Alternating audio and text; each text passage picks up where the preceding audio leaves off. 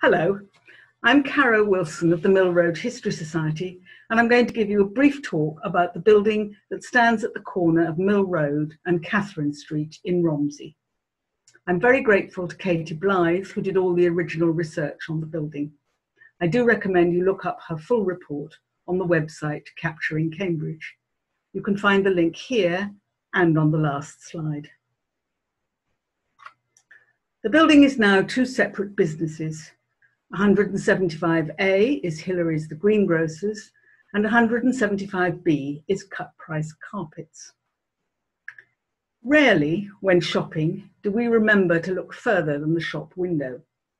But if you do now look up, you'll be able to see that the two shops clearly inhabit one building, and that although the building has clearly been modernised, there are enough clues for you to be able to deduce that it was built in the 19th century. Look, for instance, at that lovely line of brick coursing running right around the building, and at the high roof and the arch on the Catherine Street side. This is one of our favourite maps of the Mill Road area.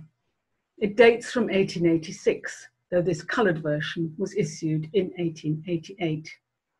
You can see how rapidly Romsey is developing, although the railway still has no road bridge. The lodge is standing in its extensive grounds where the Broadway is now, and there is little development beyond Hope Street on the southern side of the road. The site we are interested in is still vacant. There were already 3 grocers' shops in Romsey at this time, but clearly George Ivett, the owner of the Unicorn Trading Company, thought that this thriving road opened up an opportunity for him. This photograph actually dates from the 1950s, but probably the original building looked very much like this. The Unicorn Trading Company, which was started by the Ivett family of Cottenham, specialised in corn and seed, bakery, vegetables and beer. The hoist you can see on the right-hand side of the building would have been used for hauling up sacks of produce from the horses and carts which came from the family farm. The building at that time had both a full-length loft and a full-length cellar, together with extensive outbuildings at the back. The 2 front doors and the 2 sets of steps are puzzling. Was one door perhaps for the staff and one for the customers? Frank Waters, the architect named here, had a very high reputation in Cambridge. He is best known now for the handsome old library in Mill Road and for the bridge over the river in Victoria Street. Clearly, the Ivett family believed in the power of advertising. Their notices appeared regularly in the Cambridge daily newspapers. Do note in particular, at the bottom right, the notice about the bridge opening. There had been a footbridge over the railway track since 1879, but now, for the first time, the crossing gates, with their frequent frustrating delays, would be gone forever, and horses and carts, gentry in their carriages, and cowmen with their cattle could all pass easily from Romsey to Petersfield and back again. This feels rather ironic now that Mill Road Bridge has been closed to all traffic other than pedestrians and cyclists as a result of emergency COVID legislation. The roads, however, were still not metalled, as this first story from 1889 shows. The newspaper has headlined it, "The Danger of Bad Roads." Because the road was so rough, the employee of the shop was unable to control his pony and cart.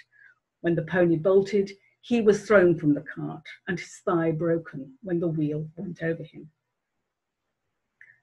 In the second story, the 3 boys were up to no good. But theirs is such a spirited story with such a lot of period detail that I can't resist reading the whole thing. So bear with me. It is rare in historical research to hear a child's voice like this. Yesterday, myself, Brother Robert and William Taylor, instead of going to school, we decided to break into the Unicorn Trading Company's shop in Mill Road. We played in the fields in St. Philip's Road till it was dark. About 7, we went into a butcher's shop, corner of St. Philip's Road. The shop was locked up. We pulled the cellar grate up, went into the back room attached to the shop, and lighted a fire. We got some meat, we cooked it and ate it. We stopped there until about 12 o'clock. I took a knife. We then went to the Unicorn shop in Mill Road. Mr. Searle is the manager, and we knew he lived in Catherine Street and that no one slept in the shop. The cellar grate was off. We all got down into the cellar and found the door was fastened. So we went to the back of the shop, and all of us picked the putty out of the frame of one pane, which we removed, and entered the shop. We knew the money was in a little drawer in a little office which had no door to it. The drawer wasn't locked. I opened it and we took the money. There was no gold, but there was a lot of silver and some coppers, including a lot of farthings. We took the silver and some of the copper. And we found Banbury cakes on the counter, and we had one each. We had no light, but as the moon was shining brightly, we could see very well without. We stopped there about 10 minutes. Then we went back to the butcher's shop and stopped there for about a quarter of an hour.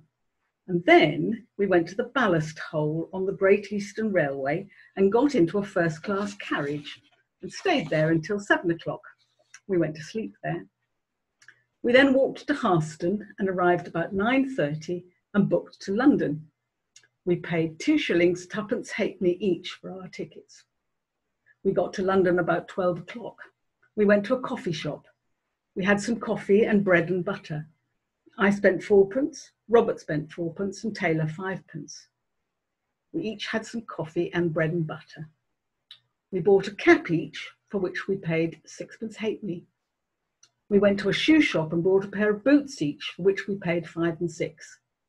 I bought half a pound of chocolate for 3pence, and the other 2 had a 2penny cake each. We then decided not to stop in London. Robert and myself decided to go to Yarmouth to see if we could see the sea there, and Taylor said he'd go home again. We got to Holloway Station and we took tickets accordingly. I paid 10 shillings for mine, and Robert 5 shillings for his, and Taylor 2 shillings 3pence halfpenny.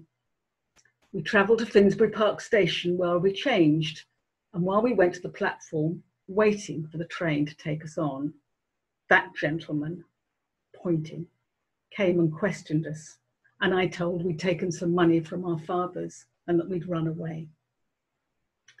The story did not end happily for the boys. They were sentenced to jail for 14 days and then sent to a reformatory for 5 years. George Ivett went bankrupt in 1894. We don't know why. The building was probably divided into 2 at this time, as there seems to have been a beer retailer and a furniture dealer in part of the premises. What we know for sure is that in about 1895, the corner shop was run by George French, who also owned another shop in East Road. As well as corn and flour, he sold animal feed, garden seeds, and fruit and vegetables. People have happy memories of his shop. Here's a Mrs. Finch.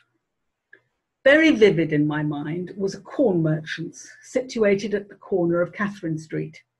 To enter the shop, you had several steps, but oh, the joy of entering to buy a halfpenny worth of horse beans or tiger nuts.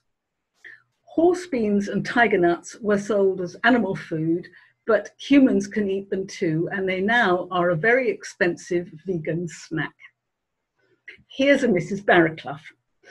I remember the steps up the front. I used to run up and down them. We used to get all our flour from there. There were always sacks outside. I remember Mr. French, a very nice man. He used to go out to the back of the shop to get stuff. There was a long counter inside. Mr. Forsyke remembers watching the bags of grain being taken up by the hoist to the loft above, and he's sorry that the hoist has gone now. My father used to get his oats and bran and pollard for his rabbit and chickens there. At the beginning of the last century, one Frederick Dale seems to have shared the premises with George French. He would go on to develop his brewery business until he was able to establish himself in the familiar, handsome building in Gwydir Street, which is still called Dale's Brewery. There is evidence that at one time he owned the whole of number 175. After French sold the shop in 1909, the business changed hands several times and was substantially altered in the early 1960s by the then owner, J.W. Christensen. The lovely bottom photograph may show a Mrs. Jean Heiner from the 1960s, who owned or managed the shop at that time. 175 was variously a radio, sale and repair shop, an upholsterer's and a printer's, before becoming in 1988 or 1989, Coral Bookmakers. And here is the opening of the Bookmakers. After his days as first a racehorse and then a stud stallion, Red Rum embarked on a third career of helping to inaugurate booking shops. And here he is, both inside and outside the shop. I have to say that that photograph at the top is one of my very favourite photographs of Mill Road. Do take a closer look at this lovely building when you are in Romsey. I thank Katie Blythe for her kind permission to allow for the use of her building report, and I do urge you to read the original, which can be found by following the link here. If you would like to be kept informed about what's happening for the Mill Road History Society, do sign up to our free newsletter. The link is shown here.